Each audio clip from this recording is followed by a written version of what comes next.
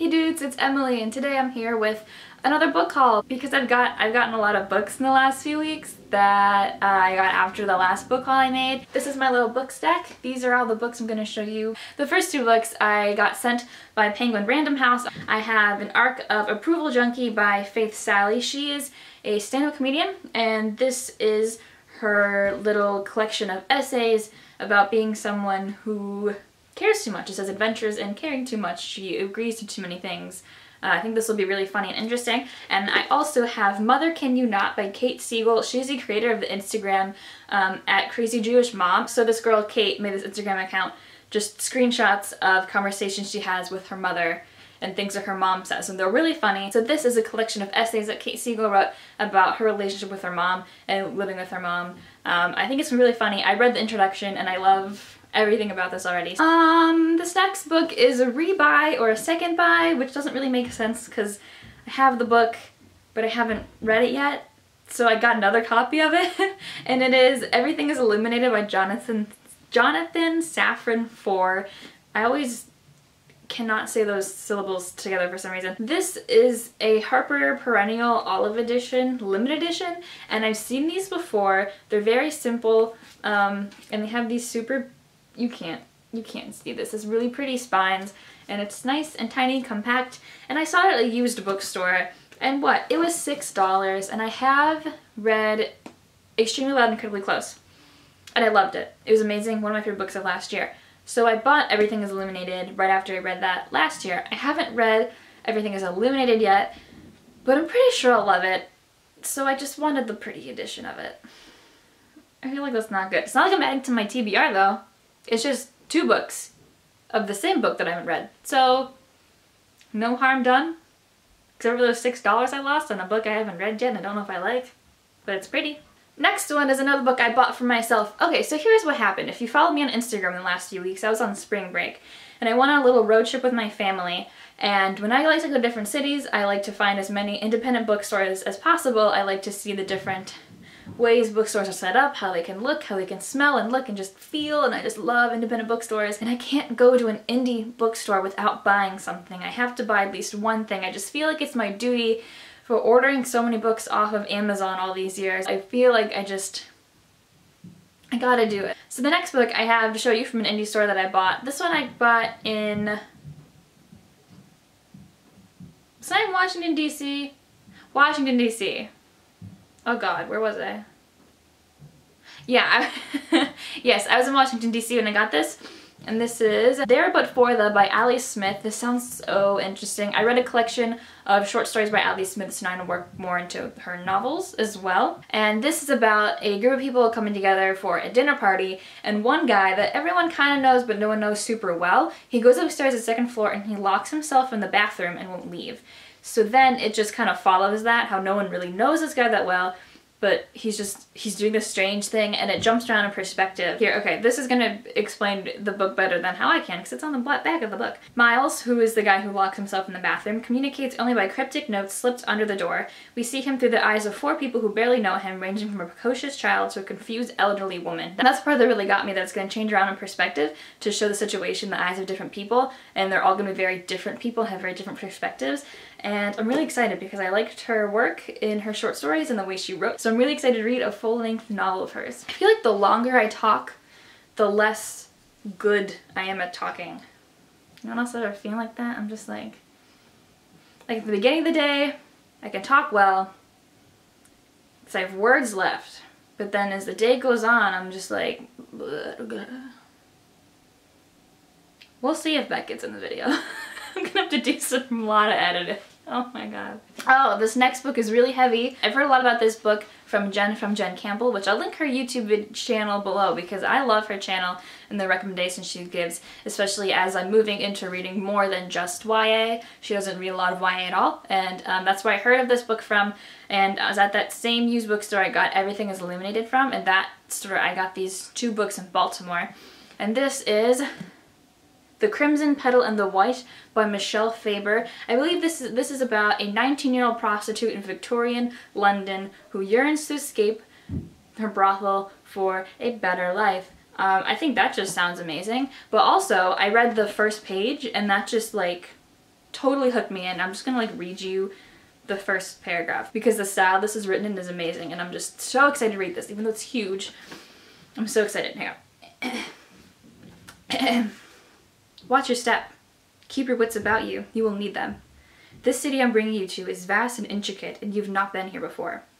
You may imagine from other stories you've read that you know it well, but those stories flatter you, welcoming you as a friend, treating you as if you belonged.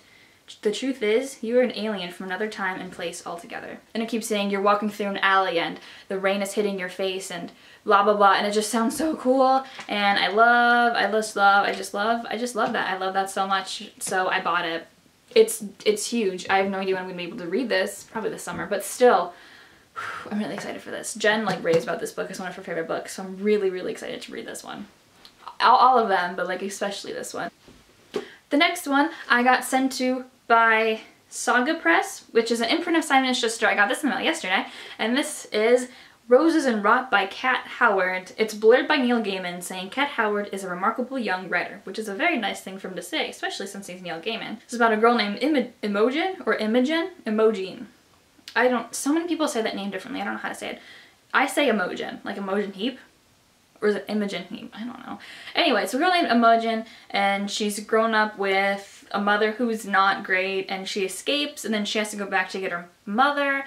I don't know if it is a fairy tale, fantasy type, maybe magical realism, or if it just has a lot to do with fairy tales because she grew up with fairy tales. I'm not entirely sure, but Neil Gaiman liked it, so that's cool, and this comes out in May.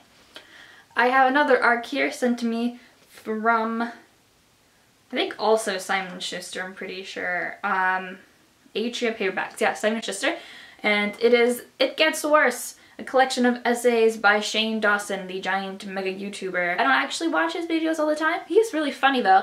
And I know he had another essay collection called I Hate My Selfie, and this one's called It Gets Worse. So obviously these are very uplifting, very happy, feel-good essays, lots of sarcasm, I don't know. I read the introduction and an essay already, and I really like them. So if you love Shane Dawson, get this. This comes out July 19th. Let's hope that 7 means July. This comes out July 19th. So you have a long wait, but yeah, be excited.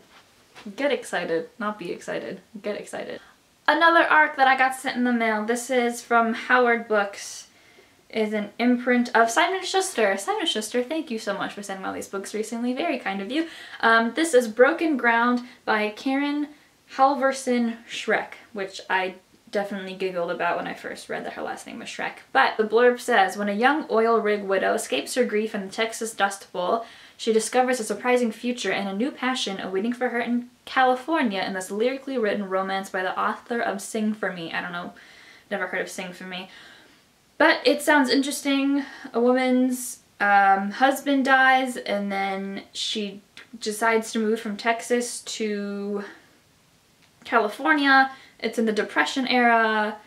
It sounds pretty interesting. This book comes out May 3rd. Another book that was sent to me from Keywords Press. Again, I believe this is probably also Simon & Schuster. This is Dream House by Marzieh Biznagan. I'm thinking to say it's Bizanin. I think the G is silent, which I don't like that at all, but I think it's silent. She is known as Cutie Pie Marzieh here on YouTube. Never heard of her before. Very large following. She's friends with PewDiePie, or is she dating PewDiePie? Or is PewDiePie her husband? I don't know. I can't tell. There's just a lot of pictures of them together on the internet. She has now published a novel, if you are a fan of hers, Cutie Pie Marzieh. I believe this is about a girl who moves into a haunted house. Sounds very cool if you like haunted house books and YouTubers. This book I bought. Yay! I bought this myself. I bought this when I was in Washington, D.C. Yes, I did. I bought this in Washington, D.C. and it is The Walls Around Us by Nova Rensuma. I've seen this cover all over the place, and mostly I just wanted to buy it because the cover is really pretty. Also, I haven't read a young adult book since the summer, and it's been a really nice break. I've been able to find other genres I'm really into. I've been reading a lot of more graphic novels and memoirs and short story collections and some general fiction, and middle grade as well. I've just gotten to explore other genres and groupings of books and different types of books that I didn't read when I was so focused only on YA. But now that I've had the break, I do kind of want to get back into reading more YA books before, because I do love YA. So I picked up, wow, a lot of words. I picked up The Walls Around Us by Noa Renzuma. This seems very interesting. What is my hair doing? Let's get down from there. The back says, we're just going to read a lot of backs of these because I'm bad at explaining things. Ori's dead because of what happened out behind the theater and the tunnel made out of trees. She's dead because she got sent to that place upstate, locked up with those monsters. She got sent there because of me. So this has to do with girls in a dance school who dance, but then also girls in a mental institution. I read the first few pages. I really like the writing style. I like how it sounds. It's very different than just like a plain straight narrative. But yeah, this one I'm really excited about. So as I was collecting these books, I realized I have one other book that is not in this stack that I bought. I bought More Happy Than Not by Adam Silvera. I bought that one at a small independent store in Frederick, Maryland. Just pretend like that's on this pile of books. So thanks for watching this haul. Sorry I had another haul so close to the other one. I'd like to have more exciting content, but you know, sometimes you just get too many books and you gotta show them off. So thank you for watching. I hope you enjoyed. Let me know if you've read any of these. Let me know if there's one I should get to sooner than later. Let me know if you're excited for any of these arcs. I had quite a few of those. Literally all I had to say left was goodbye and my card was full. So I had to go through and delete all their stuff on my card while holding these books. That was so inconvenient because this is all I had to say. Okay guys, I'll see you next time. That's all I had to say. That's all I had left. My card was full. Lord almighty. Okay, well I guess I already said it, so anyway, I don't remember what I said before. Lost my train of thought because it got full. But thanks for watching in case I didn't say that before, and I'll see you next time. Bye.